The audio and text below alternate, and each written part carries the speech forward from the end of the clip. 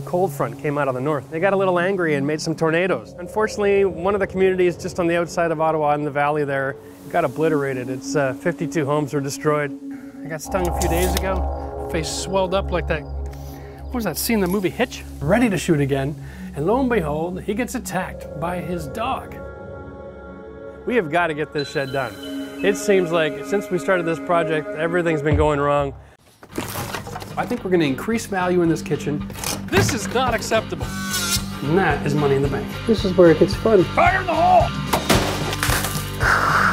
It's not the time they're putting out the big dollars. Thank you, hero. There's another tool you won't need to buy. Perfect, every time.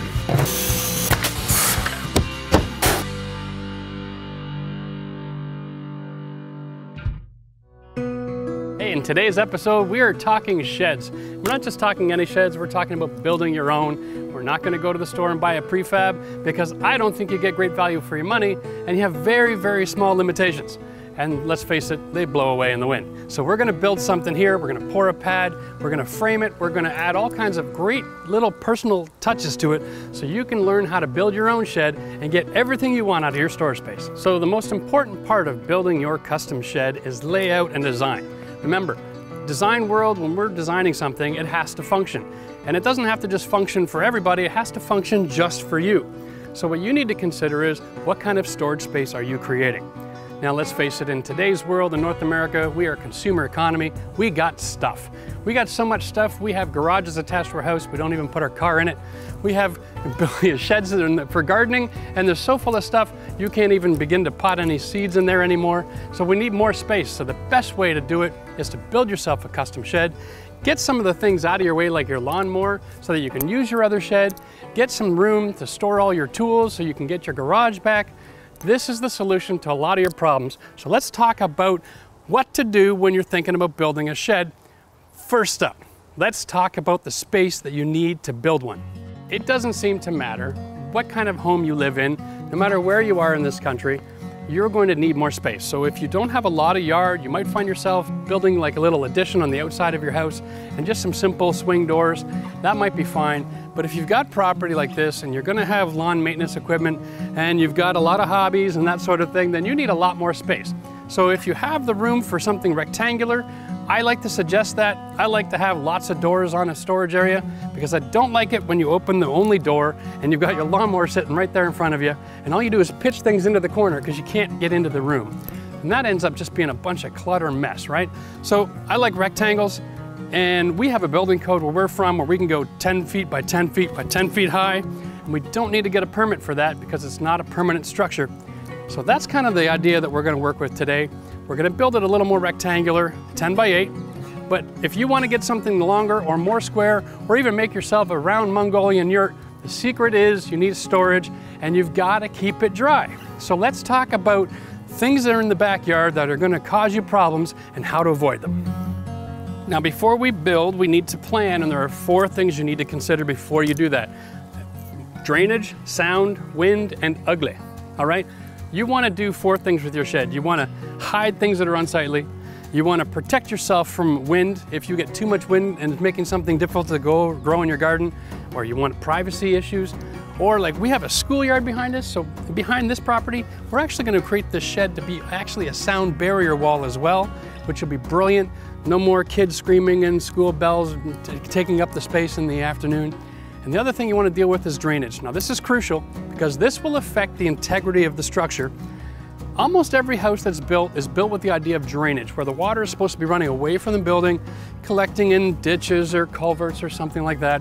And back here, we are actually at the lowest part of this property, but on the other side of the fence, the drainage continues to go about another 10 or 12 feet, which means even though we're a 4-season climate and we're gonna get thaw and freeze cycles, we aren't gonna have a buildup of water turning to ice here. So when we build our shed, as long as we pour our concrete on top of a stone pad, we're gonna be just fine, and we're not gonna experience all that heaving and cracking and breaking and tearing things apart. So this is good to go. So remember, drainage, wind, sound, and ugly, as long as you take care of all of those in consideration of what you're gonna build, you're gonna be just fine. Now what we have here is a really typical kind of pre-built shed, 8 by 8 by 8. It's got this double pitch roof. Let's just see, right Yep, there's the lawnmower. And this is all you have access to for space. Typical. And this might not be a problem for you. This might actually be the solution you're looking for. The secret here is this homeowner built it on those little 2x2 foot concrete slabs on gravel. But when you build it that way, you have to make it dead perfect, because these kind of prefab kits have no mercy if you don't have them exactly square and level and plumb. So just a word of warning, if you're gonna get a kit like this, which runs a little over 500 bucks, if that's gonna be enough space to solve your problem, you're gonna wanna watch step 2 of our program here to know how to pour a concrete pad, because that pad is gonna save you a lot of time and aggravation. It took him almost 3 days to build this from when I was talking to him. If he had the pad, he could have done it in an afternoon. So just remember, when you're designing your shed or your outdoor building, keep in mind the neighborhood. Look at the lay of the land. Try to imagine what it's going to look like when it's there. You don't want what you make to be a huge monstrosity. So in our design, we're actually going to do just a single slope roof. And you can see in the background, if you put a big rectangle there with a single slope roof, it's going to fit in right along with the line of that cedar hedge. You're not obstructing your sight line. It's not going to look like a monstrosity from the other neighbors around the corner. And so you're not going to get any kickback from your neighbors, right? The other things for design, think about using big barn doors, lots of access. Think about having a secondary door around the side where you can bring the lawnmower, instead of in the middle, off the corner, all right? Have one set of the walls set aside just for your lawnmower. If you tuck it away and you only have to sweep a couple of feet every once in a while from the grass clippings, it'll keep the rest of your shed nice and clean. I always like to say, put in a couple of simple windows, maybe something that opens up to get some airflow. I always like to pour my pad a little bigger than the building. It gives you an outdoor storage space. Maybe the opportunity for a little sitting area if you have a view that would take in the sunset. It's just a thought. And last but not least, think about some hanging planters or window boxes. Dress it up. Remember, it's a part of the home. It's just a little bit off the side. So if you make it look pretty, it'll actually increase the value of your property, and it's not going to cost you that much. A little bit of sweat equity, right? But we're going to show you everything you need to do. Stay tuned with us on the ride. Step 1 of your project is always preparation. So what we need to do is remove our organics and our stones here out of our way so that we can have a nice compacted gravel base. That's a great way to lift the rock. Sweet. Get this little garden rake. Now look at this. Once you're underneath the roots, everything comes up real nice and easy.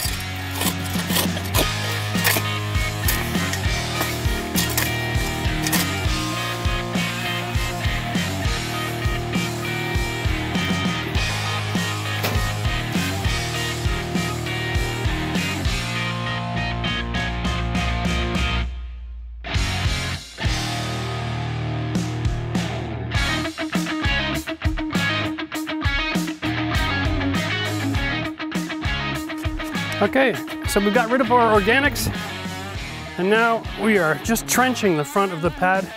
This is at the high side, and it's just a matter of creating a hole. Because we're on a hill, and I'm using these 5/4 boards as my framing, I'm gonna stick this in. I wanna be able to drop it in so that my concrete finish is just a little bit above the grass. Set this in, perfect. Now it's just a matter of setting the right height. Right there in my corner. Obviously I'm way too low here, so I'm just gonna put in a little bit of dirt, and now I can go, and now I see how much I have to raise this up. Wow.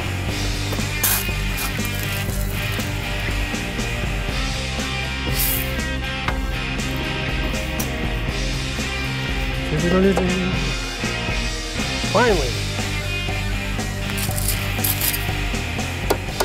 Perfect.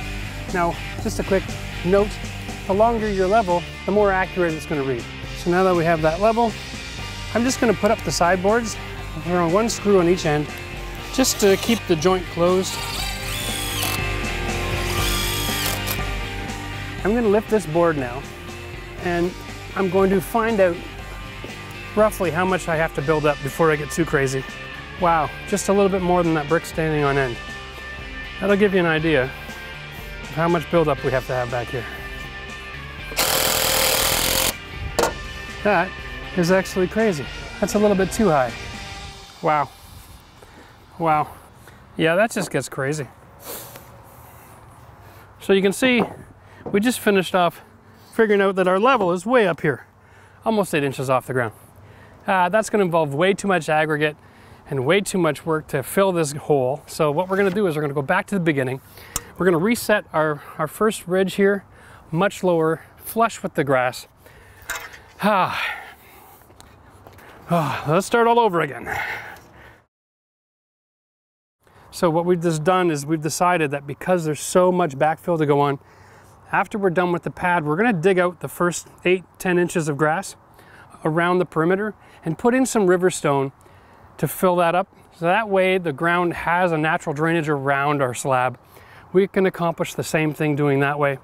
And it'll also help to remove the amount of aggregate and work that's going to be necessary to fill this hole. Okay, so now we basically have our frame all figured out. One last step we have to do with the framing, and that's square it all off and then put in our posts. We want to add a couple of little 2x2 stakes just around the perimeter to help keep things from flexing underneath the weight of all of the aggregate and cement that we're putting in here. Other than that, we're pretty much good to go. We have some reinforced steel that we're going to put in as well after we put in our stone, and that is going to be just to provide this slab with some strength, because we do have 4-season weather here, and when the ground freezes, it'll help hold it in one piece and it'll raise and fall together in the winter time. And that'll be really important because basically it freezes around the outside first, and as the frost line creeps in, the ground starts to lift, and you want your slab to lift together and then settle together. So the reinforcement on anything outside is super, super important. Now, I'm only 1/4 inch off, and since it's a slab and it's outside, I think that's about as square as I need to make that today. Yeah, we're just gonna drive them in here. That works.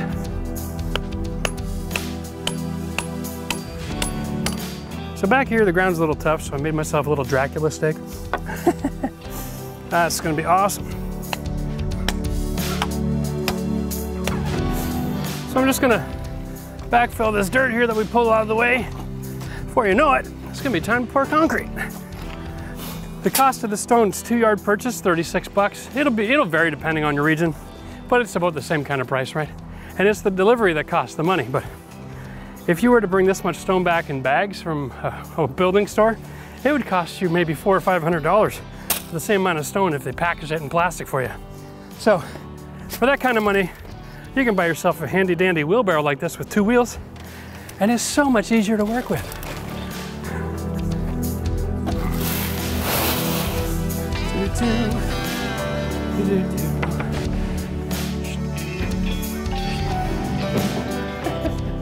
So I've got about 20 trips of the stone, and then we'll be able to set a rebar. Woo.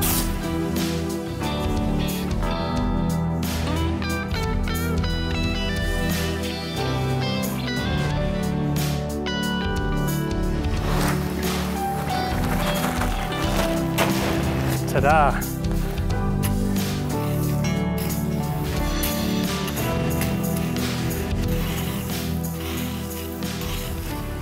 Okay, so our steel grid here is 4 by 8 feet. We made our box 12 feet wide. It's kind of a no-brainer. We're gonna put in 3. Now the reason I'm putting it primarily to the front is that in this shed, our design is the front couple of feet are going to be exposed to the elements, where the back is all inside the shed. And honestly, if we get a crack in the floor in the back of a shed, it doesn't really matter. But up front, we really want to do everything we can do to make sure that this stays in one piece. So we've gone out and picked up this little handy dandy homeowner's version of a cement mixer. It's 1 bag at a time. We're going to put it through the ringer today and see how well it works. Hopefully it lasts the whole day. We are all ready to mix our cement. Now, I call me old-fashioned, but I like to bring my work to where I'm working. So we set up our mixer in the pit with our concrete, and we're going to bring the water over here. And we're just going to fill left to right, front to back, so every couple of feet at a time, and we'll screed it, and then we'll move the machine over after we've deleted some bags. And we'll just keep doing that until we work our way out of the pit. Now, I think we're gonna need a lot more concrete than we see here right now, but it's just nice to get started where it's convenient.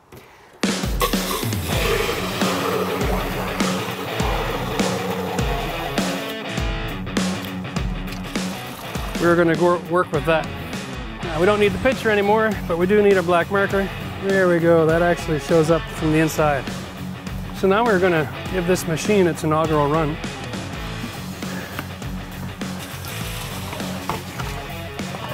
All right, we'll get this bad boy turned on.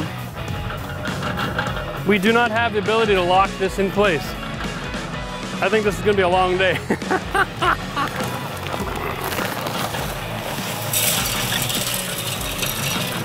That's not so bad.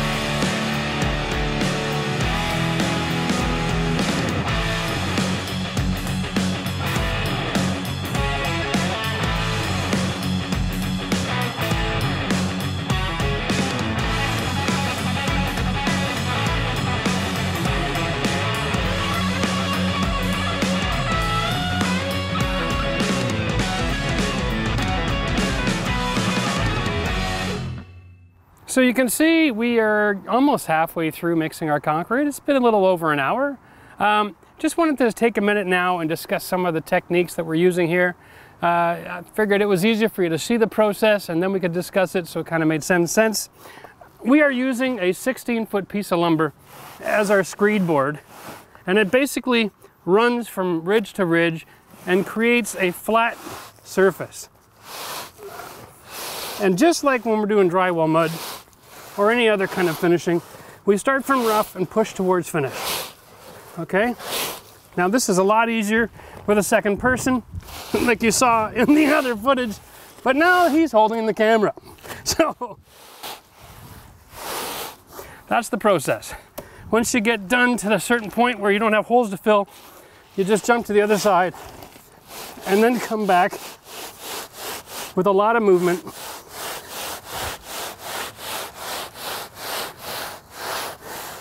And you can see that's how you get your surface. If you get any potholes or that sort of thing, just take a handful, shove it in and go again, okay? Once we were done our screeding, I was just taking my trowel, and this is actually used for doing tile work. You'll see that when you run it over the surface,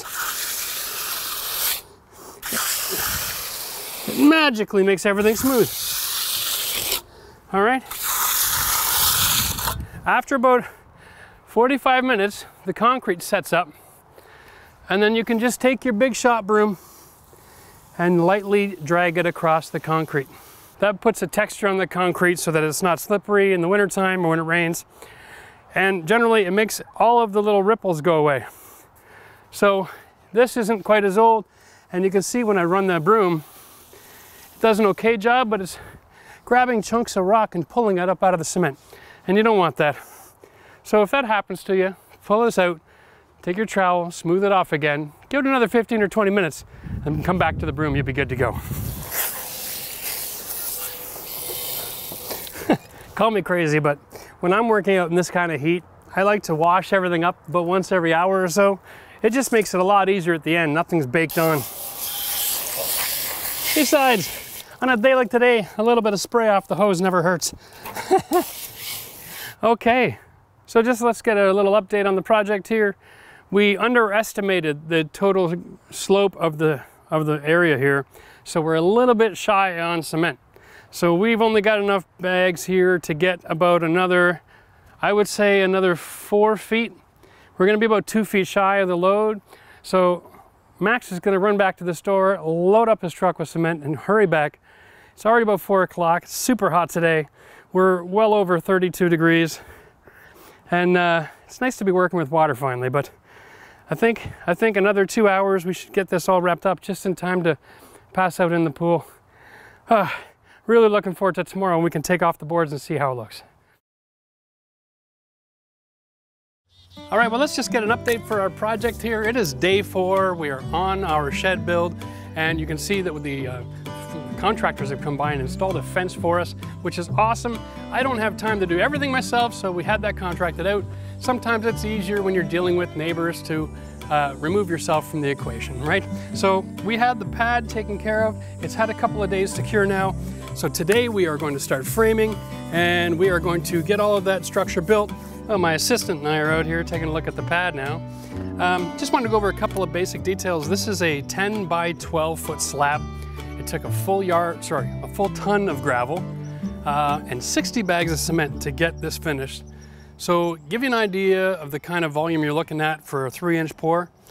You can use that sort of math. You can also go to the stone yard and you can give them the size and square footage and the depth that you're going to work with, and they've got a little calculator on their computer and they can formulate your stuff for you.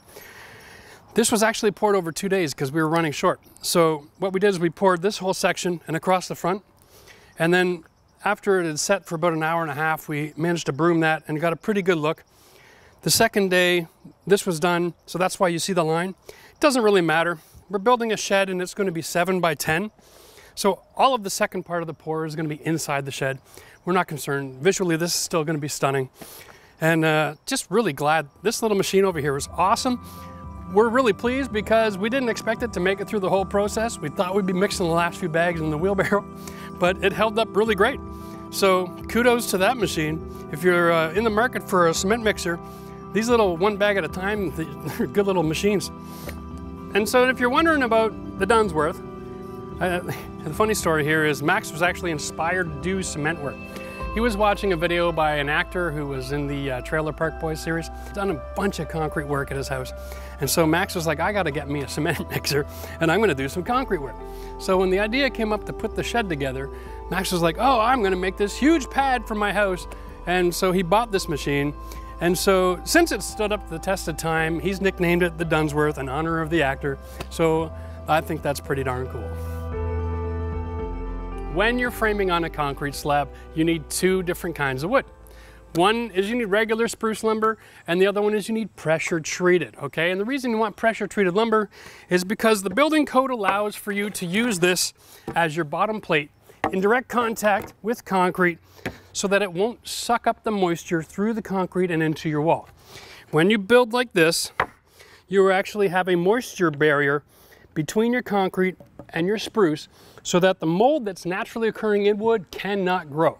This is very important because whether you're outside on a concrete pad like we are, or you're framing in your basement, it's the same science. And if you build like we're going to show you today, you'll be able to frame anything in your house. So I'm going to give you an idea of what's going to happen. Let's say from this post to this post is the side of our shed. And this is about an 8 foot tall. We're going to build it with the wall on the back side of the shed at 7 feet and the wall at the front at 8 feet. So we have a slope. That'll facilitate our removing of the water to the back side of the shed, but it also makes it really easy to build, and you only have to build 1 slope for the roof. This is why I'm going to show you this technique today, because building a shed doesn't have to be a work of art, it has to be functional. And the first rule of design is make sure it functions. There's no need to make all kinds of extra work and all kinds of extra design elements in building a shed with 2 different slopes on the roof. So by doing 1 slope, we can actually save a lot of money because we don't have gable ends that we have to use extra materials and throw in the garbage. And that'll save you time and money, and it'll give you a great look. So we're gonna finish this off with a nice little pressure treated 1x5 running around the edge of the roof.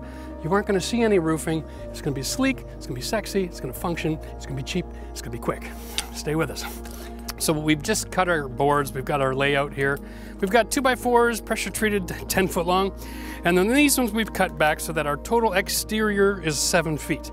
The reason we're doing that is our design element actually takes into place, our roof is gonna extend out to the front edge of the slab, have a couple of posts to pick up the weight, and you also have a sitting area out front as well. And I'm sure the dog will appreciate having a nice cool shaded area to sit all day long. Our elements here are basically simple. We're gonna have a door in the middle, we're gonna have a window on each side, and we're gonna have a cheater door back here that swings open. You can bring the lawnmower in from the back side. The reason we're doing that is because if you can bring the lawnmower in up against an outside wall, you're gonna actually save a ton of space. Having to bring your lawnmower in through the main door makes everything dirty all the time, and it keeps you from having a clean shed because you need room from moving it around, or it's just always in the way. So we're gonna have a little cheat door here, it'll be almost like a hidden door with a little side ramp. We're gonna build that separately. But let's get back to framing. We need to lay out, you need to understand what it is you're gonna build. So the way you lay it out is simple. Basically, it's all about visualization. For us, we don't have a plan we're working off. It's all coming out of here. So we're gonna go with our 10 foot by our 7 foot. That is simple. And we are going to just cut our plate, put it in place, get an idea. Am I gonna be happy with that? Is that big enough? Is it small enough? Once you got all those questions done, then you're ready to start. Because this framing here, this plate, this is the first step that you need. Next step you do is you make the same frame for the top of the walls, and you just get all those cut and laid out as well. So in our effort to try to keep things really simple, if you have a skill saw, I'm going to show you a way that you can actually cut all your framing lumber, and then you don't need to set up a chop saw. You just take your measurement, put your mark on the wood, get your little square here, or triangle as I call it, because it kind of looks like a triangle. Anyway, on your saw you're going to have a line where it marks 0, where the blade cuts. And you want to set that up on your pencil mark and then move the triangle right up to the guide, right up to the guard. And I'm going to use this, squeezing it against the frame, to be my cutting guide. So I cut straight through the wood. Now, that gets you a perfectly square cut. Nothing ever binds, nothing's ever on an angle, and everything is always perfect because you're not freehand cutting. So that's a great technique. And if you don't have a chop saw and you want to build a shed, or you want to frame your basement, you can use that technique. It only takes a couple seconds to cut, and honestly, it'll save you a few $100s. So you can see how efficient this is, just having the saw right next to your lumber pile. Pull the square up, grab the saw, line it up, squeeze.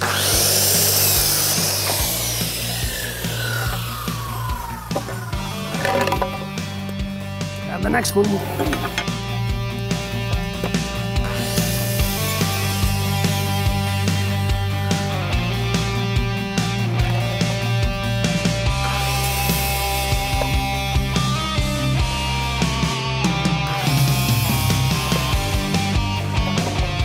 Remember, anytime you're cutting your lumber like this, anything that's less than 15 or 16 inches, keep it in a separate pile. They'll come real handy later when you're building your stabilizing for your walls, or you're doing little work on the rafters or the sidewall.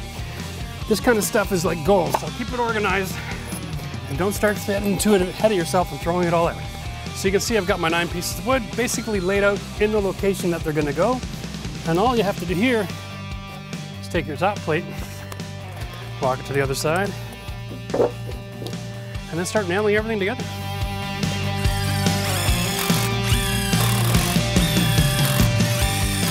And like I said, there's 2 ways to do this. You can screw it, or you can nail it.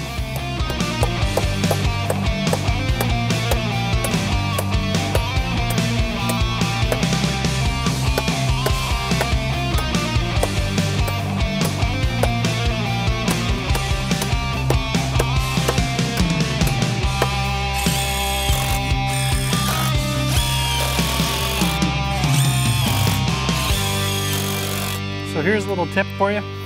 When you're working with the screw gun, one of the benefits is if you have a piece of wood that's twisted, you can line up the bottom, okay, screw it in,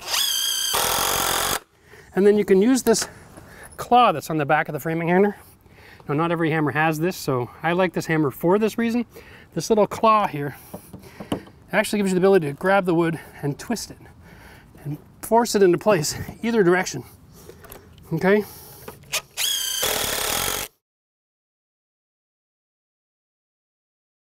All right, well, now that we've got our wall done, we're ready to finish it. What we want to do before we go stand it up into place is actually get the outside skin on. The reason for that is because the board, it's a typical kind of exterior board for sheds. It comes pre-primed. So this is the exterior panel. It's basically designed to look like wood, but it's more of a pressed board. You can take a look at the back there. It's just a chipboard. And the front of it has been manufactured to look like it's all kind of beautiful wood paneling. There's our 48-inch line. That's the middle of that stud. And so what happens is you put the first one on flush with the corner. You can nail all the way up the side of this one, and it's tongue and groove. So it's more like a shiplap overlap. So the next piece will actually go overlap this and come up to this little raised bump. right to here. And it'll also have a nailing surface on that same stud because we set this middle of the stud at the 48 inch, which is right there. So this is going to work out perfect. This is why, if you understand your building materials and how they're installed, and you just follow the framing technique of keep everything on center, 48, you're going to be just fine. Now, these sheets are 8 feet tall, so it's more than what we need. So we're going to go cut it off. I'm going to cut here. When you're thinking about your finish cuts for your exterior wallboard, you need to have your entire design plan figured out. We're going to go very New England style here, so we're going to use pieces of 1x3 trim at the corners, the bottom and the top, just to close everything off, get a nice finished look. So I know I don't have to have my cuts perfect. I just have to have them close and let all the trims do the rest of the work.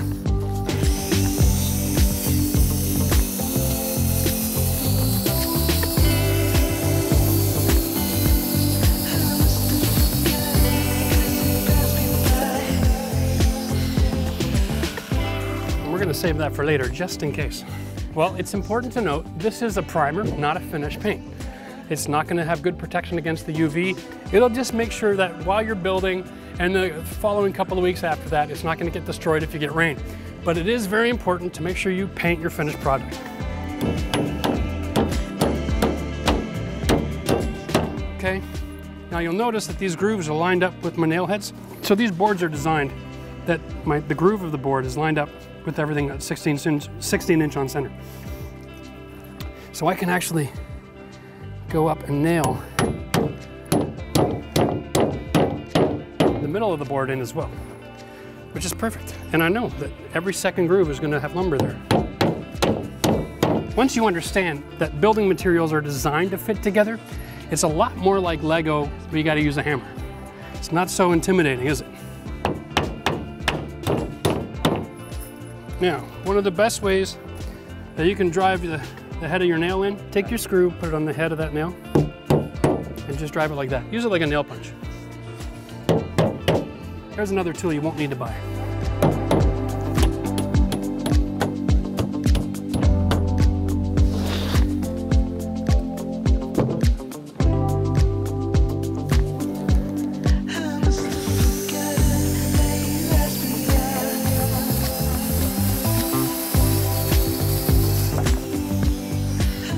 Now here's an interesting fact for you. All of the kits that are out there for building sheds, generally you're using the same board material. I think you're going to find that when you price this out, this particular way of doing things will actually be a little bit cheaper than buying the kit. I am going to teach everybody here a little trick. How to lift up your wall by yourself and install your bracing without having it collapse on you. Now watch, you pull that back on the board a bit. When you unscrew, hold it open. Now it's a hinge. Okay, nice and loose. Okay, now everything moves independently. Now watch the hinge part. See, nothing happens there. Okay, I come over holding my wall now.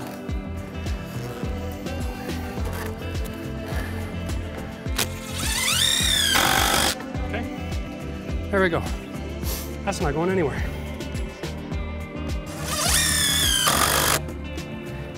Just remember, when you're getting materials delivered, they're intentionally not getting the best stuff in the pile. So here we go, that's a 7-foot high shed on the back wall.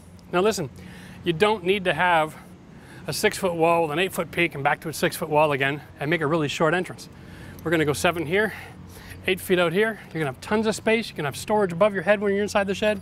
This is a great design because now every part of this wall is no taller than the height of that panel right out of the factory. This is important because if you make a gable wall with a peak, now you have to make your whole shed really low, or you're going to be buying extra pieces of that exterior board in order to cap the triangular gable on the top. So this is why this design works, and it's real quick and simple. Now Max is going to go grab me some lunch, and while he's gone, we'll throw it on time lapse, and I'll just keep on building, and we'll see you when he gets back.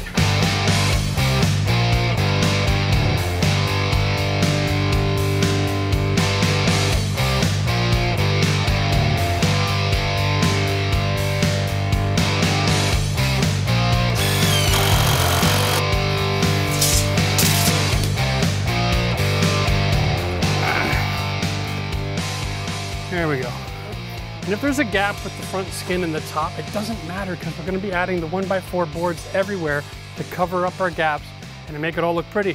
So you have lots of flexibility, which is why this design is perfect for the homeowner. Now, we're going to build the front wall.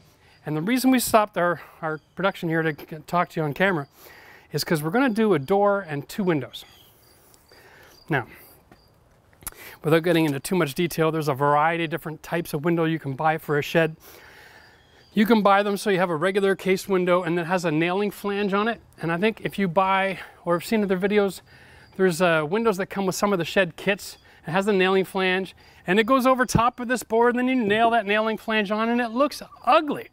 What we're gonna do is we're actually getting a window.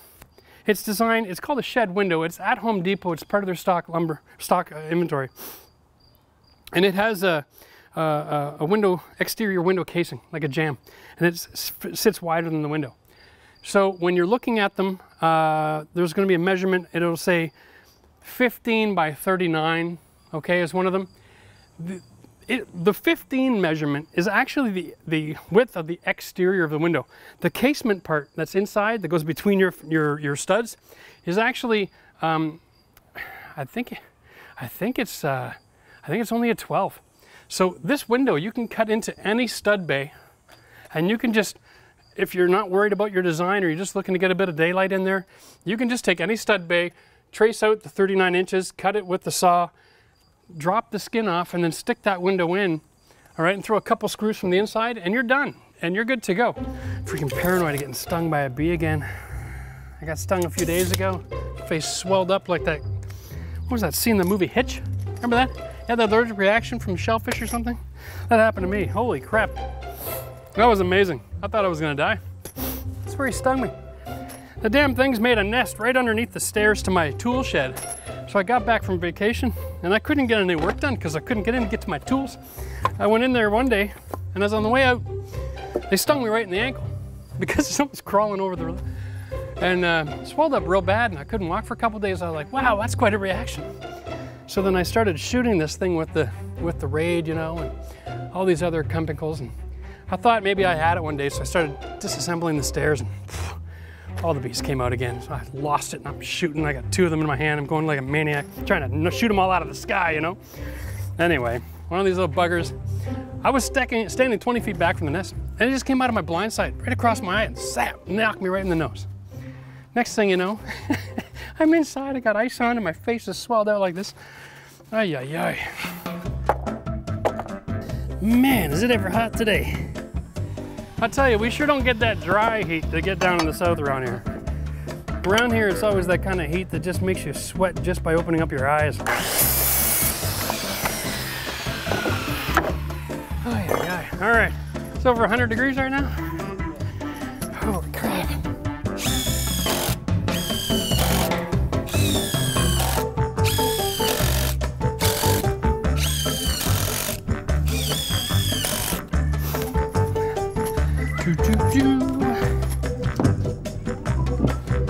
That's almost perfect. Wow.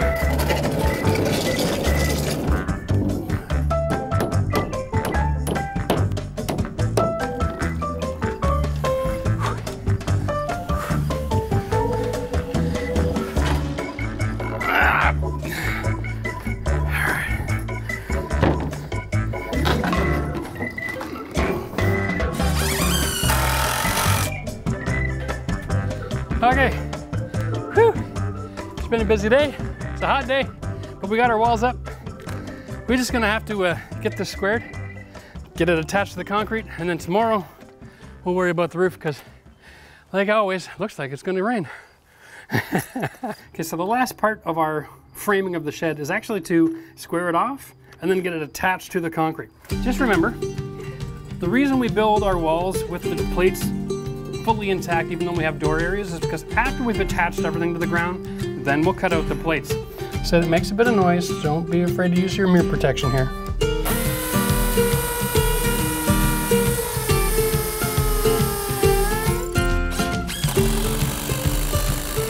You want to have to force that screw in there.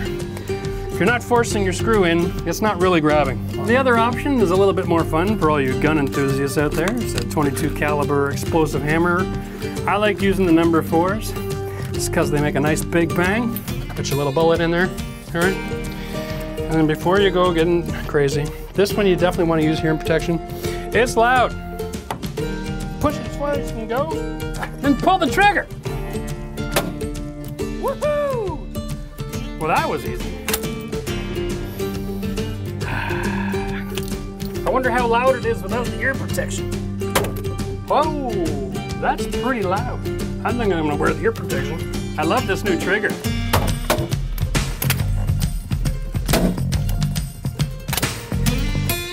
Gotta love my job. Fire in the hole! I love my job. So that was our second day of work this week over a 4-day period. 1 day to pour the concrete, a couple days to let it set up, 1 day to frame the walls, and as you can see, the progress is coming along just nicely. I think next time we work, we're gonna get the roof on, and then you'll see the whole design start to come together. And then it's just a matter of doors and windows and a few finishing trims. And we're gonna show you also how to waterproof and seal up this kind of a structure so you don't have advanced rot. It'll always be a shame when people build an outdoor shed and they don't build it to last. So we're gonna show you all those tips and tricks coming up soon.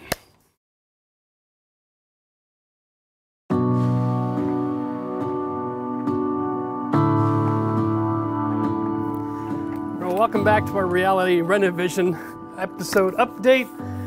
We are here on our shed building project, which is taking forever. It's kind of funny because we originally had set aside about 2 weeks for us to film this, just in case we had weather interruptions. You know, when you're filming something, it usually takes a little longer than if you're just trying to knock it off on a weekend.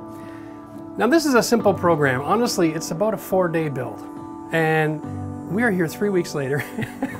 We're still trying to get something done. We were plagued. I got stung with that hornet right in the side of my nose here, and it swelled up my face, something horrible. Turns out I'm allergic to those stings. It's good to know when you're 47 years old.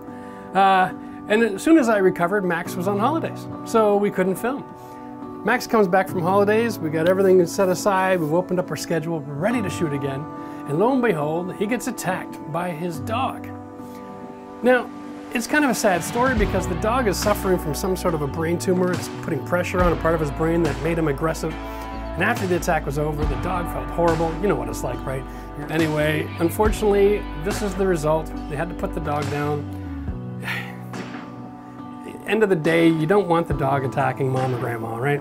And if he's in that kind of a situation, God only knows what kind of pain the animal's in. So it's just most humane thing to do is put an end to that whole situation. Anyway, Max is recovering. He has himself a few holes in his arm, some stitches and bandages, and we're gonna take it nice and easy today just so that he doesn't aggravate anything, but we gotta get this project done before the winter comes, so we're gonna get on it, all right? So let's get busy. Today we're gonna cover how to install the roof, and we're gonna try over the next couple of days to finish this project off, and hopefully the weather agrees. Here's hoping. All right, here we go. Now, because we're gonna finish off all of our shed with trim boards, we're not concerned if the board isn't quite as high as the 2x4. And so I'm just gonna trace the top of that board, get this out of my way, activate our safety squint, and off we go.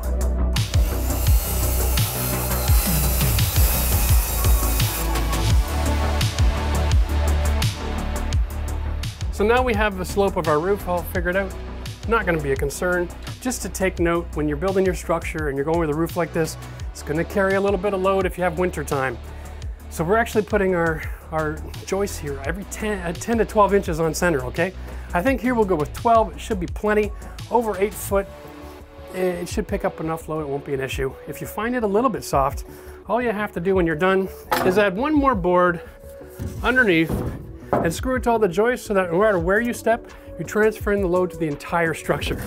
So the best way to design a roof is that all of the ends of the roof are perpendicular to the ground. Aesthetically it's pleasing, it looks really nice, but now you're dealing with tricky angles. So if you don't have the kind of chop saw and the special equipment to measure and transfer all those angles, that's okay. I'm gonna show you a simple little trick that you can get your angles perfect, and all you need is a skill saw. And what we wanna do here is we just wanna measure from the ground to the top of our plate on both sides. It's 84 1/4. This one is 96.5. We're gonna just write that down on a scrap piece real quick before we forget. Corner, 96.5. Now we're gonna take that, we're gonna do the math on it, okay? 84.25 off of that. So that leaves me with a quarter, and that leaves 80. I have 12.25 difference in height. I'm gonna take that information and I'm gonna show you my trick. So I'm gonna just show you real quick some basics of grade 8 math. If you can remember all of this, you're gonna be awesome. If this is square, remember, put the little square in the corners, all right? That means this angle is the same as this one. Now, if I go like this, and I draw this line, which is gonna be my roof, okay? And I count that as 0, since this is square, that's 0. The distance from here to here, if I translate it here, okay, I draw that line. Now, this angle is exactly the same as this angle. Simple, right? Because it's like a parallelogram. So what we're gonna do is we're gonna take that difference that we have. We measured out 12.25, and I am going to put this mark here, 12.25. Okay, so now I've got my nail there. And I'm gonna put, and the only reason this works is because we started level. Remember, we installed our pad level. So I can actually put this 2x4 on the corner back there, if it's curved the right way. And there's my angle. Now that that's established my angle, I'm going to just trace this onto my wood, holding the markers flat against the board. Okay, now there's my angle. Now what I have to do is I have to cut this so that I can invert it, put that angle on my 2x4s.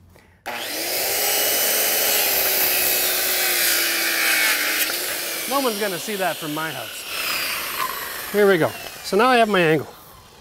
I'm gonna take this and flip it over and put it to the top corner of all my 2x4s, measure, mark it, and cut it, and then I'm gonna have my entire rafter package cut to exactly the same degree before I put it up.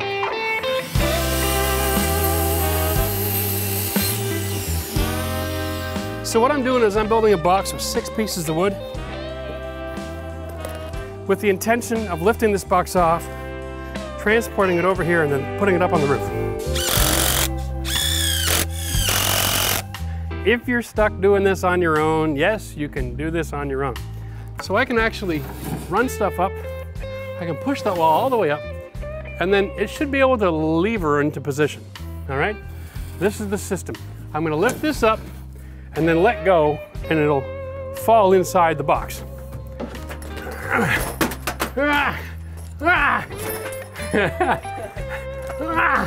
right, now, the way I'm gonna do this so that it doesn't just collapse and fall apart, because I wanna have something that'll carry the weight as it collapses so I can then slide it to the back.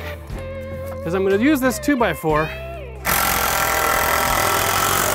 Now, this is a little note. I am 5'10" and a bit. A healthy bit. I like to call myself 5'11". But if you're a little short and using this actual dimensions, you can't quite reach that, or you don't have this long bit, buy one of these. This is awesome. This is an extender. It's designed for the quick lock system on these bits and on the drills. Okay, pop, done. Now I got myself a 2-foot drill bit. I could have the mini-me version and screw this in. Brilliant. Now, I intentionally set these 2 rafters close together so I could kind of somewhat hold the weight in a convenient location. It's gonna want to run away on me a little bit. We get in the middle, which is what this board is. This represents my middle. I'm just gonna slide this up. And then, should just, yeah, I feel like if I'm letting go, it's gonna fall. So, I'm gonna be a little bit taller here. Control that drop. Okay. Now it's time to get rid of this temporary support. Just slide this back out of the way now. All right. Whew. All right. All right. one of the benefits of building everything square from the very beginning is if it's square on the bottom and the corners are tight and it's all screwed together, it's square at the top. So when you're doing your squaring of the roof, you don't have to pull it out the square and do the 3, 4, 5, 6 rule. Just line up everything to be the same depth off the top of the wall and you know it's going to be square. Time to add the rest of the rafters. Okay.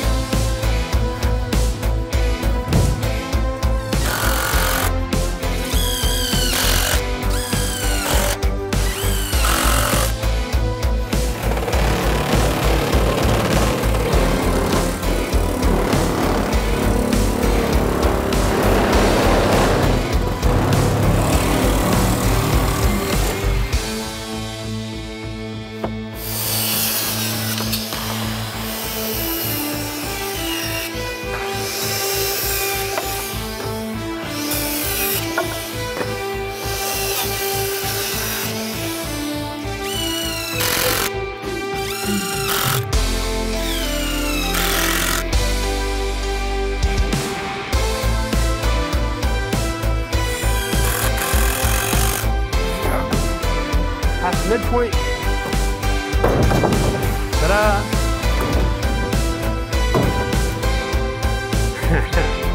That's awesome.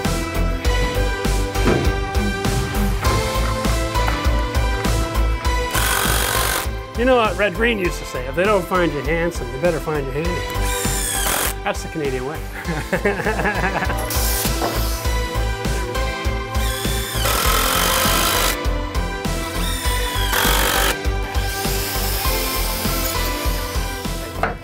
There we go. Support, done. So before we put our sheathing on, realize that this is the edge of my roof, and I'm adding this board flush to the outside of this rim and extend it up. So when I slide my sheathing down, it's nice and tight, and you'll see it'll just come right here, and that'll be where it stops. Then all I have to do is square it off on the outside corner, and I can nail it in place. Problem solved, one-man job. Now, there's an easy way and a hard way to do this. The hard way is to walk up while you're carrying it. The easy way, stand in the middle, put your plywood on the ladder, put a nice wide grip, and just lay on the ladder. Keep your center of gravity nice and low. Right, now we just stand on our ladder and slide it in. Now I'm going to be using these 2.5-inch spiral nails.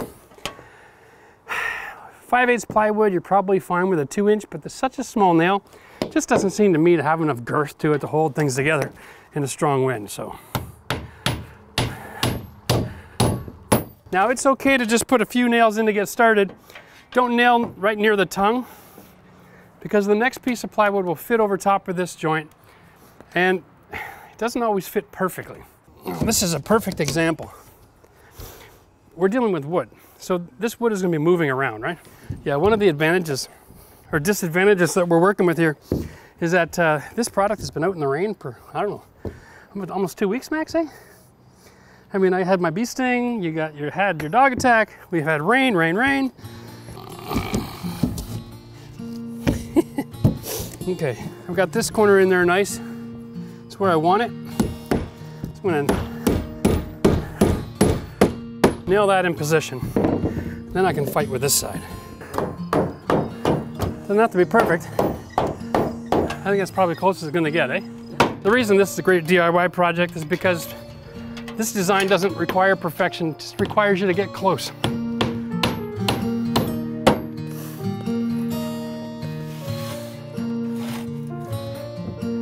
And the way you get this up there is like the caber toss.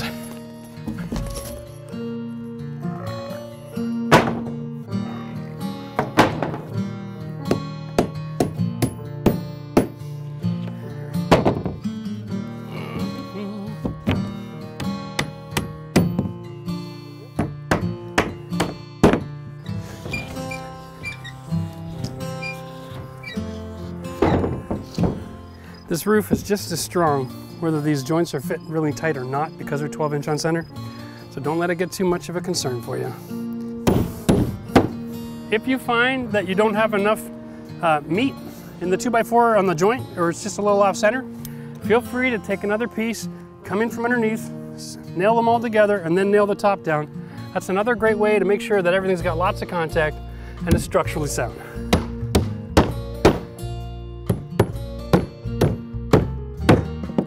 So I know that this is not a traditional installation of a roofing system. I know a lot of guys, they just use a 16-inch span. They're using little roofing clips on the sides.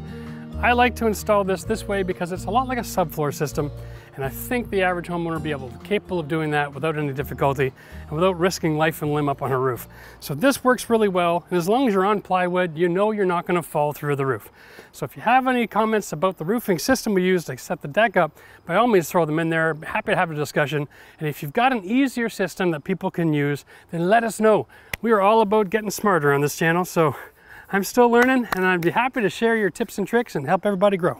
So now we're on the roof, ready to put our roofing system in, which is incredibly simple because we only have one slope. And when you're dealing with a shed, the goal is to keep the water out of the structure. So when we have an overhang on all four sides, we don't have to worry about if the edge of the roof is sealed up really incredibly watertight.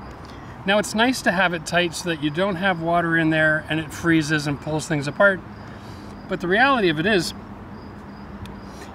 if it's not a waterproof roof on the edges, you're fine as long as the main body of this roof deflects all the water off the backside. So remember, your roof system is not a waterproofing system. It's a water deflection system. It diverts water from one place to another. That's all it does. So in freezing environments, water always finds a way to move around, and a little bit of moisture in a shed is never going to cause you any major issues. And it started at the other edge, and now I'm going to go flush here. Keep everything snug up against the edge. Whew, now that that's done, it's time to put down our membrane. So the system here is relatively simple. We're gonna just slide it over to the edge. And visually, we're looking for about enough that can go over the edge and then just past the 2x4 this side. So feel free to be a little liberal. This stuff comes in a roll. The roll that you buy is gonna do probably 2 sheds this size. So don't be too concerned about if you're gonna have enough material. And then we're just gonna unroll it.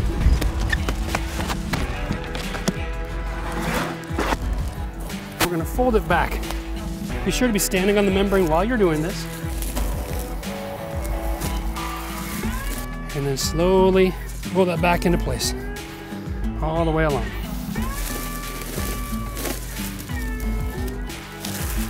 Now, just kind of poke it like this. Get the membrane stretched out. All right, and then you can just use your foot to slide it into place. Simple shed roofing 101. All right, next roll. Same thing. We're going to overlap like a shingle. So sticky. And then just seal the toe to make a good seal. That's it. It's like river dance.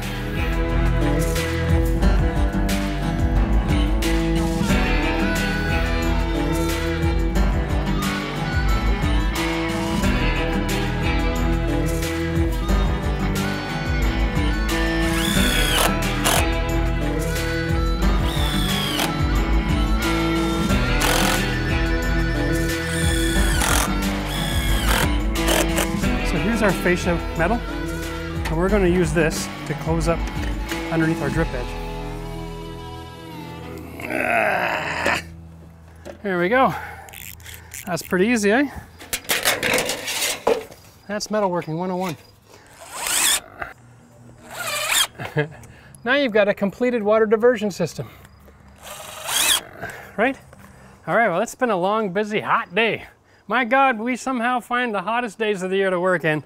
We've got about another hour left to finish trimming up our roof, and we're done our roofing system, and all that's left after that is the bells and whistles. We're talking doors and windows, so stay tuned for that. We're gonna have a lot of fun. All right, so quick update on the project. Today is door and window day, and that is great news that we have an overhang on our roof because the weather is a little unsettled. So it's not gonna hold us up, which is great. So today, because we changed our door, is modification day. We have to modify our structure, move some studs, reframe a little bit. We'll get all that out of the way, and then we'll be able to get our doors and windows in, and hopefully we don't get too much rain. Well, the weather has turned a little bit lousy, which is awesome because we have got a door that we got to get stained, and I hate to waste good sunny day inside taking care of stuff like that. So finally it's going to start raining, so we're going to get to work on our door.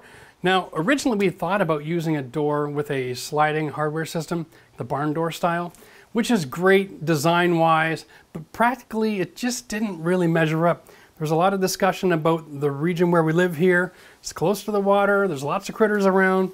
So we decided to go with a door that's going to be hinged so that we can have a really good seal and a lot more confidence. So we're going to have a little bit of fun with this door. We're not going to go with something traditional like steel or fiberglass. We're going to go with a solid wood door. Now, just a note, be really careful if you like this style and you want to go buy one. There are a lot of wood doors on the market that are not solid wood. They're just wood laminate, all right? And that means that there's a face of it that's glued to some sort of substructure, so it looks like a solid wood door, but it's not. So you really want to read the instructions and the details on the side of your package, because if you buy a laminate door and you put it outside like we are, it's not going to last more than 6 or 8 weeks before it starts to peel apart just from humidity on a bad weather day. So since the weather is the way it is, we've got the rest of the afternoon to get this thing all stained up and get a finish coat put on it. This is a rub on, let sit for 2 to 5 minutes, and then a wipe off.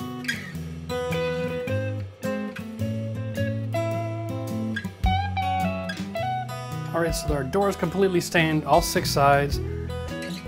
There we go. Now that is perfect. Make sure that the grain of the way your brush is going is following all those wood joints. That'll give you a really nice finish. Take your brush after you've dipped it, paint an area until you think the brush is relatively dry, then come back and do the sides. The other thing we have today is a couple of simple shed windows. Bum, ba, ba, bum.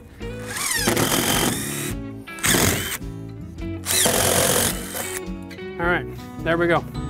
Now we have the height of our windows established. All right, now I got my safety gear on. Time to get some work done.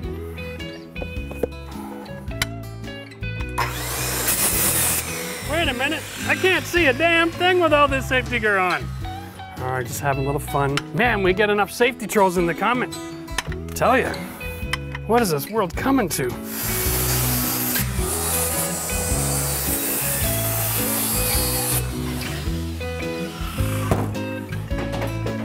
There, that's a hole.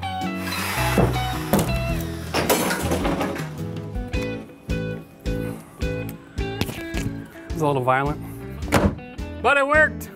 I don't care what people say on the internet. There's nothing that's not safe about this.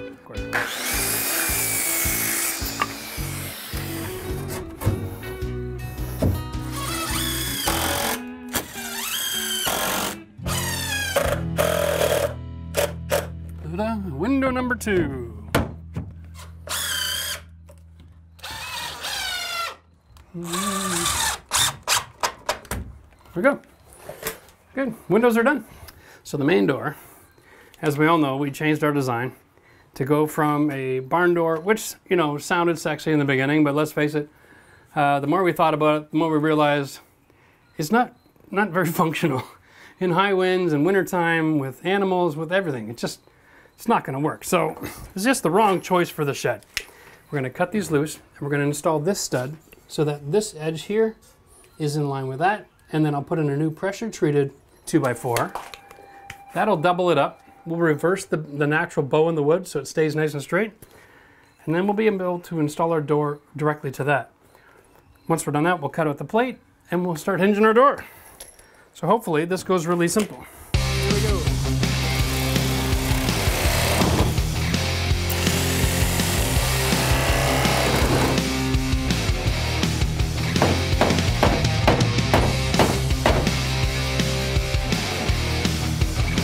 Here we go.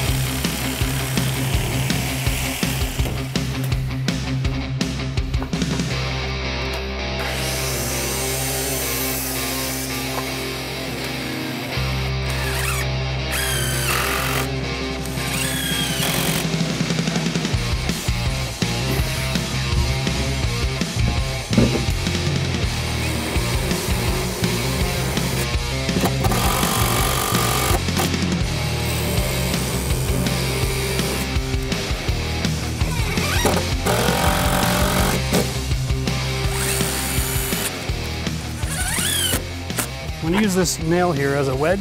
I can open up a consistent gap across this.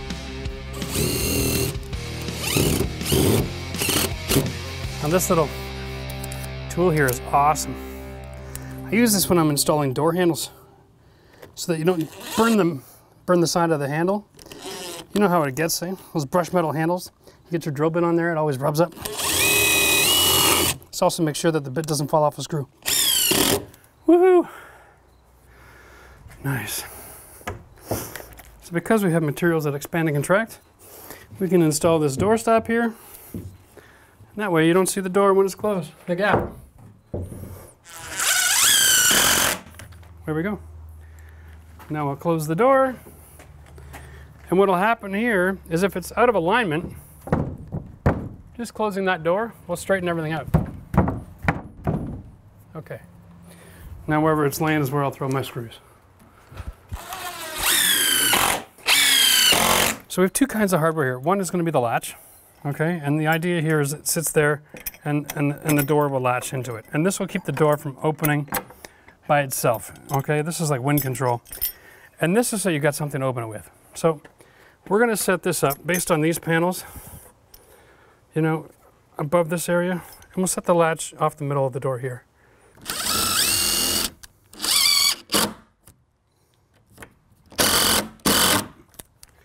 The danger here is a lot of times these screws are made with softer metal. So pre-drilling might not be a bad option if you don't have a great little gizmo like this. All right. Start the hole with a nail in the direction that you want the screw to be driven. Okay, on an angle towards the middle.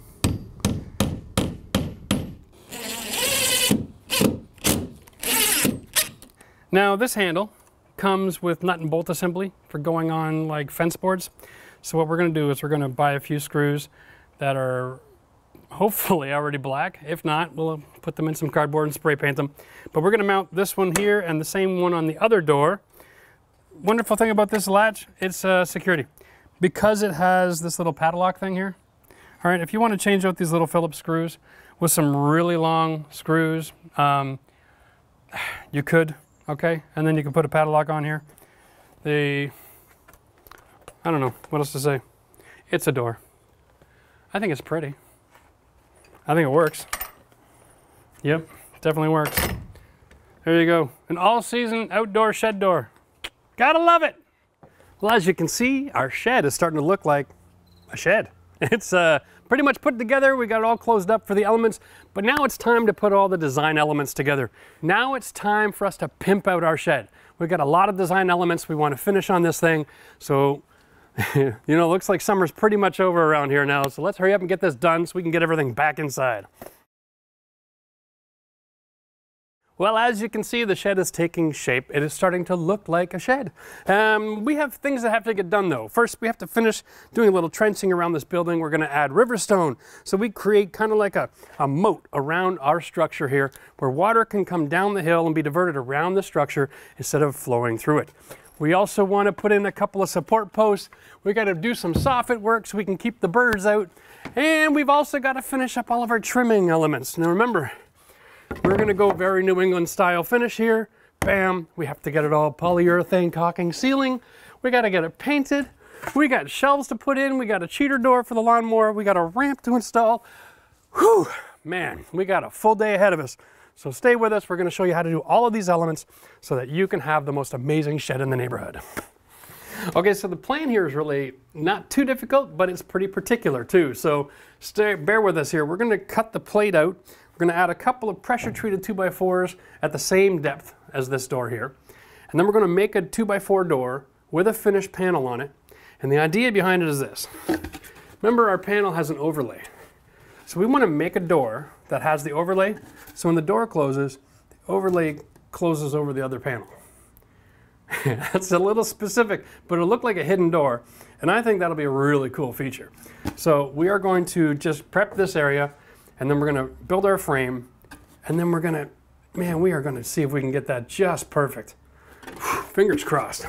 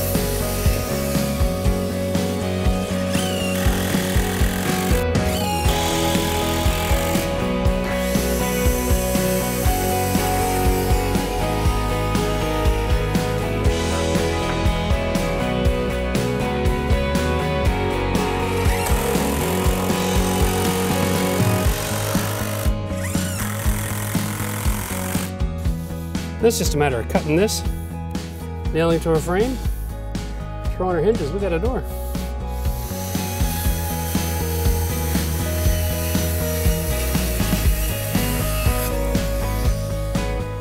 So before we attach to the door frame, we'll check and see how our measurements line up. Pretty darn flush here.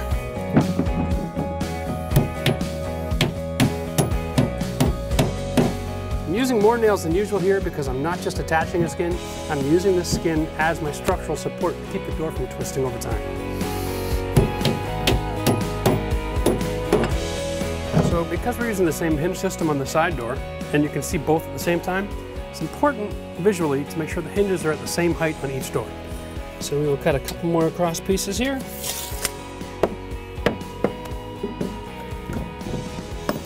We need one more. And that is why you keep your scraps around. Perfect.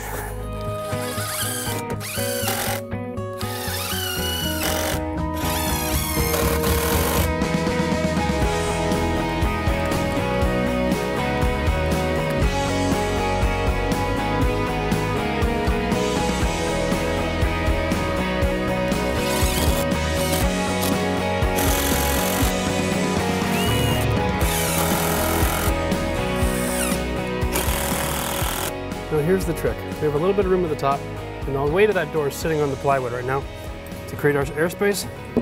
So we're going to use our hammer, just give it a bit of a raise to get it off, to get the weight off the wood. Here we go. And this one should be just like the other one.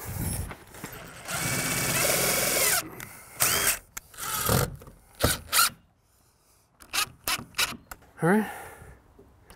Okay, so the weather report doesn't look all that great. So while we got the ability to work, we're gonna get it done. We're gonna finish all the trimming on the shed, which is basically taking our 5/4 boards and ripping, like we said, at 2 1/4 and 3 1/4, all right? So that when we come to our outside corners, we will have a finished 3 1/4 face here, and then this 1 inch thick plus this 2 1/4 gives us the same dimension on both sides of the corner. Just helps tie everything together real nice. Of course, we'll use the 2 1/4 across the top and then the nice thick base across the bottom. Trim everything up, and then we can get our polyurethane caulking out, seal it all up. So hopefully in a couple days when the rain stops, we can get this thing all painted up.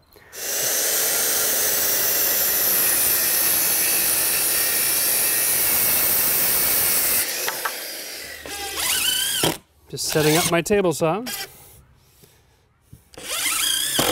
If you're working by yourself, this system actually is more efficient than using a table saw because the boards that you're going to have are never straight. So having a fixed fence causes the boards to get cut different dimensions. When I rip it this way, I'm actually cutting exactly 2 1/4 the entire length of the board, and because it gets skinnier, it's easier to straighten as you install.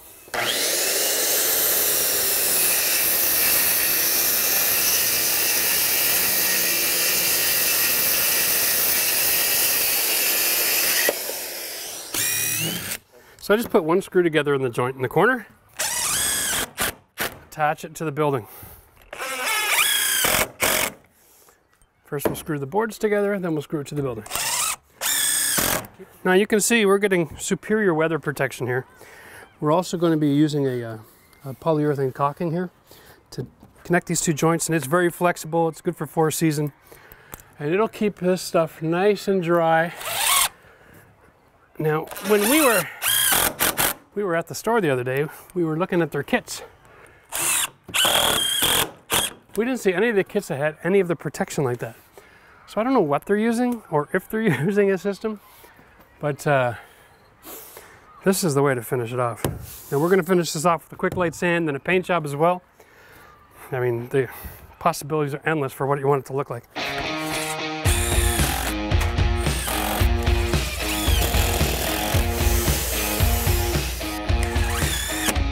Burn it in so it doesn't split. So far we're pleased.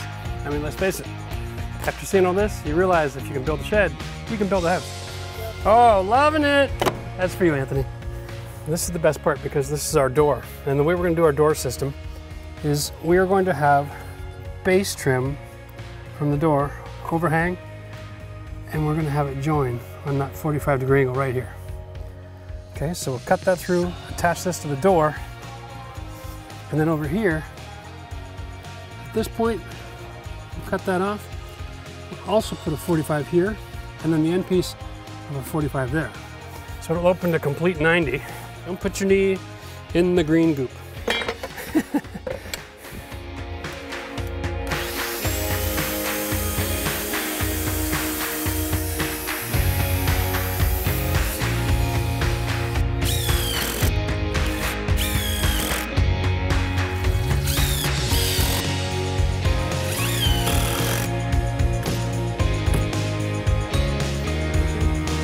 Top on, the outside corners.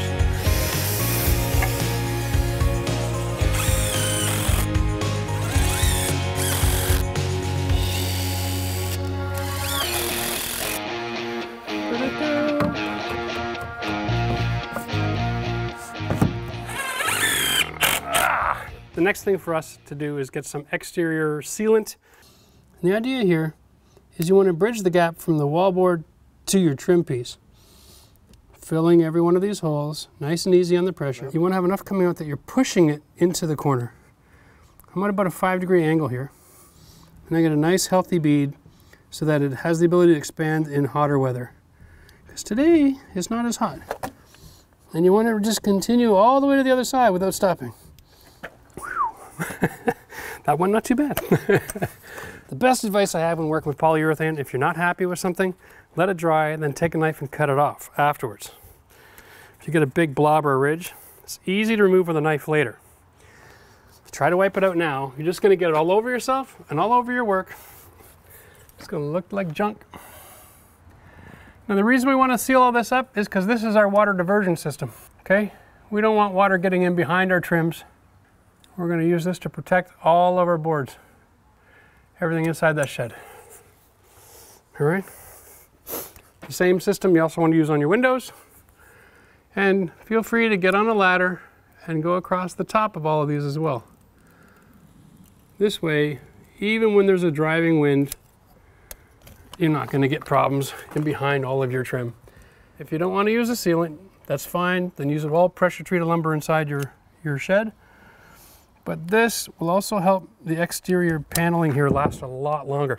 Because when you caulk this first and then you paint, you're overlapping the paint on a seal. And that protects that caulking from the UV rays.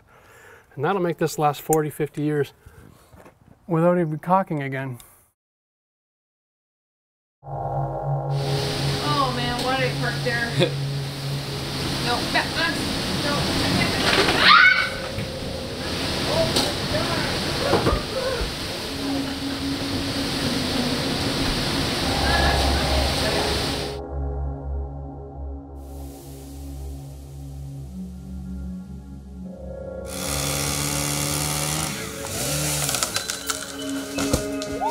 Well, it has been a very interesting last 24 hours, I'll tell you. We got the leftover from the hurricane that came through the Carolinas, and it showed up yesterday at the same time a big cold front came out of the north.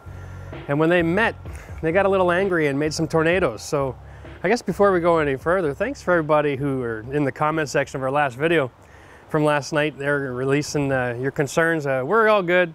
Unfortunately, one of the communities just on the outside of Ottawa in the valley there got obliterated. It's 52 homes were destroyed. The tornado jumped the Ottawa River and ended up on the other side in a village called Gatineau. It did some pretty good damage over there too. And we got 250,000 people out here without hydro. Max is lucky. This side of town, Ottawa's along a river, so on the right side of Ottawa, we've still got power. I live south of town, so we have power. But everybody else in my family, they're in the dark and making their way over to my house to camp out. But listen, we are here because we have got to get this shed done. It seems like since we started this project, everything's been going wrong. We got to get the last screw into this thing and get out of here before anything else happens. Wow. The good news is we were building this thing for folks all over in different climates, and we wanted to make this structure really strong that took really good winds and was able to withstand it all. And so sure enough, here we go. We got a good test, right? We got 100-kilometer-hour winds sustained over about 4 hours. I heard the weather report and I raced over here. I was on another site, and I was like, Max, we were gonna film putting the hurricane ties in, but I can't wait. I've gotta get this done now or it might not be there in the morning. So I'm glad I came by and did that. Everything is fine. They didn't move a muscle, didn't budge an inch. It's like as if a storm never happened. So anybody who's concerned about the ability for this thing to withstand you know, intense storms, it's been proven. The wind is still whipping around here in a few different directions. I don't even know where it's coming from right now. It's just a very unsettled day. So we're gonna work in some wind today. It's awfully chilly. The cold front is still on us, so it's only 10 degrees right now. We're gonna just get this thing done because, like I said, we wanna get it done. This has been a lot of fun. We're enjoying doing it, but we're just gonna feel a whole lot better having this one behind us. Very excited about getting this project done, as you know. Let's take a look, because what we did, you know how we had this little trench dug out here? We just filled it up with some rock, little landscape cloth. It's a nice way to bridge the gap, and it gives us great drainage. So now the water coming down the hill hits the rock, it's gone. It's gonna disappear, go around our shed instead of through it, which is awesome. We have our cedar and our soffit products here. So we are going to put up our posts and put up our roof system underneath to close it all up. That'll keep all of the birds and animals out. Then we've got a few more things to do inside, some hurricane ties. We're gonna show you how to install those. Those are simple and they work. And we got a few other surprises and tricks up our sleeve, so let's get at it. So we're gonna install our hurricane ties today. And this basically attaches the roofing system to the wall panel. Remember the rule, when you've got a fastener, every hole in that fastener is designed to have a screw in it. We just gotta drill a hole through the frame so we can attach this piece of nylon string. And then, if you ever do get locked in here when the wind blows, you can just open the latch and get out. Now, because we're drilling such a deep hole, I don't want to have a huge hole on the other side, and I want it to be on an angle so that water will actually drain out. I don't want water sitting in the hole. So we're going to do this so that I can get my bit buried in there and come out the other side. This is just temporary. We're going to go to the store and buy some nylon string. So we've got our beautiful 4x4 by 10 foot cedar posts. They're a little bit too long. We're gonna go right from the concrete pad into a metal block, right into the roof.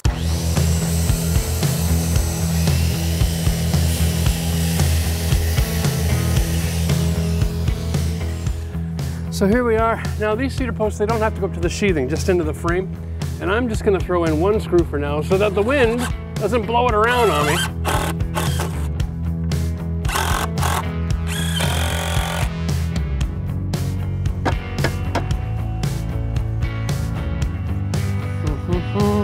Here we are.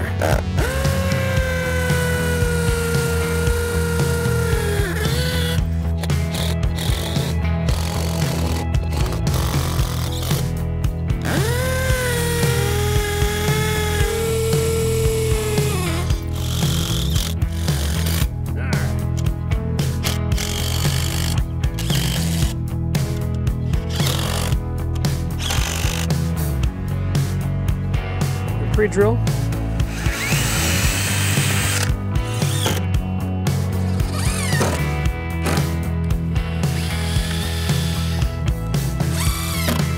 We're going to use our structural screw coming through here, through the outside plate, through that 2x4 and into this, about 3 inches in.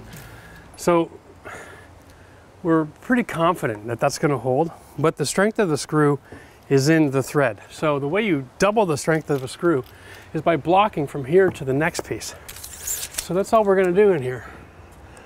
Add some blocking, and you'll notice I got a new tape measure for all of our friends who are on the metric system. So this is 6 1/8 or 155 millimeters. Huh? How does that turn out? Ah, nuts, 154.5 millimeters. And there we go. After I'm buried in the wood, I'm gonna be coming out the other side, which is why it's nice to have it up above the soffit. So what we're gonna do, is we're gonna just drive this bad boy in here. We're gonna bury it until the head is completely in the wood and it's nice and flush, because we have plans to paint all this trim. Once we're done that, we're gonna have a nice compression between here and the post, and it's never gonna move.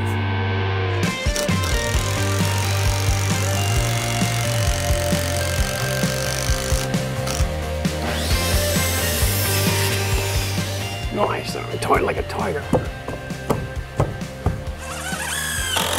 How to install soffit, take one. On something this square, it's not that tricky, right? Because we have a 10-foot shed. Look at this, 10-foot product. I mean, it's about as easy as it gets, right? 32. I would suggest getting a nice pair of snips like those Weiss. They're awesome at making nice long straight cuts without curling all the metal up.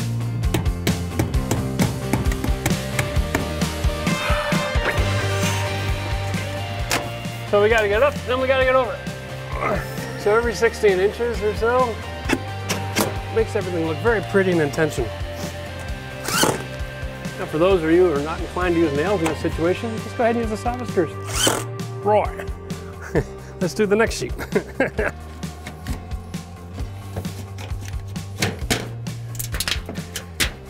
Almost inevitably, once you fold it one way, when you fold it back, it just breaks off.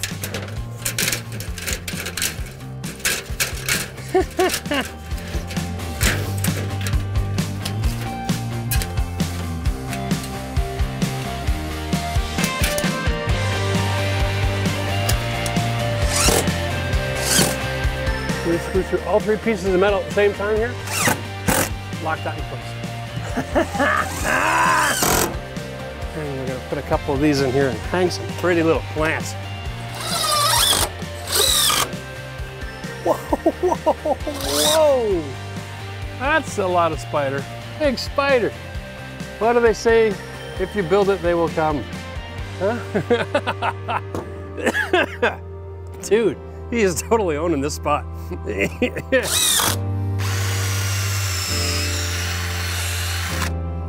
Oh, jeez. Who needs a gym when you got a job like this? Welcome to my tiny house tour. And that's it. Guess we should have put in a kitchen and a bathroom.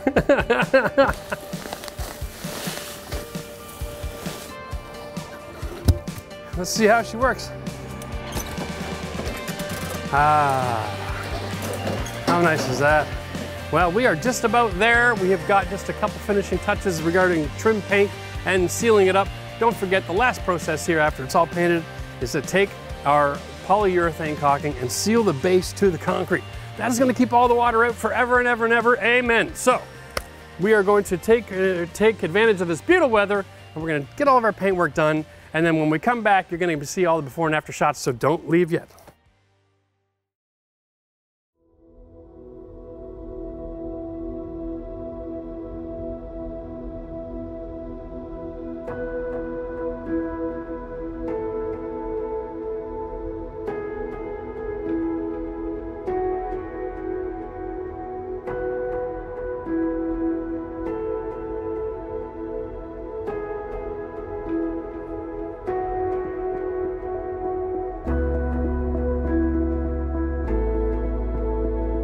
A good plan, well executed on a fabulous foundation, and you cannot go wrong. Remember, no matter what you're doing, if you start on a good foundation, you can fix and adjust and tweak and manipulate and get it exactly the way you like it.